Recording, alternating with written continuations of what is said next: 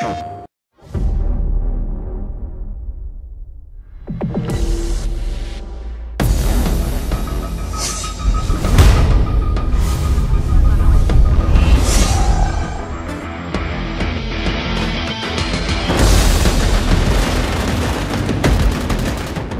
MAG is a game that's basically trying to take the first-person shooter genre and put it on steroids and take it to the next level. From the ground up, we built the game to be focused on large-scale infantry combat. Around 256 players has been our goal.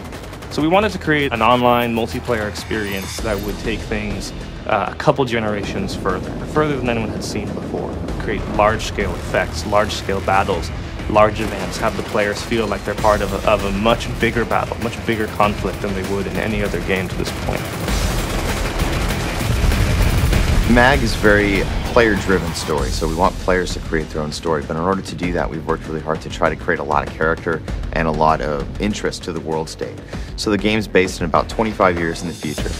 The Shadow War is what encases MAG. It is the background of the world in which the people of the world have basically gotten tired with their governments pouring so much money into war. Fuel is at a premium. It's hard to have a large standing military.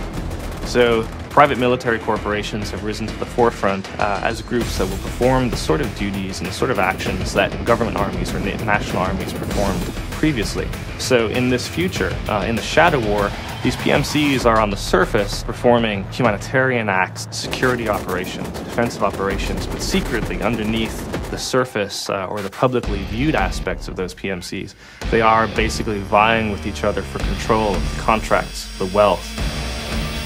But as time goes on, the power of those individuals and the powers of those groups grows, and they take to more direct action to try to win contracts and gain superiority over their competitors. And by direct action, we're talking guns, grenades, and rockets. They're actually striking at each other, trying to weaken their opponents and strengthen their own position in the world.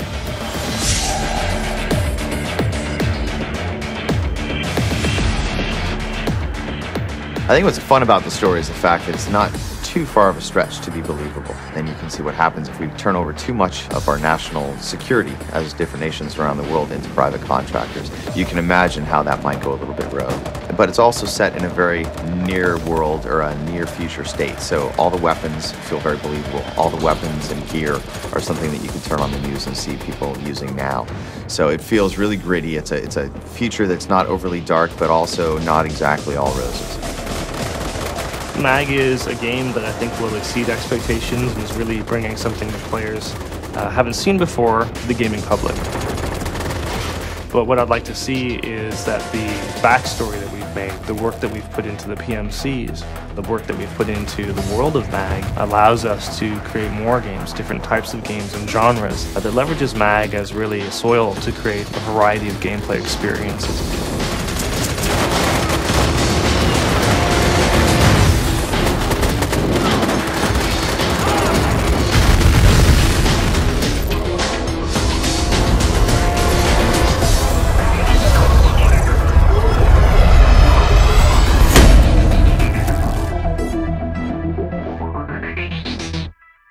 PlayStation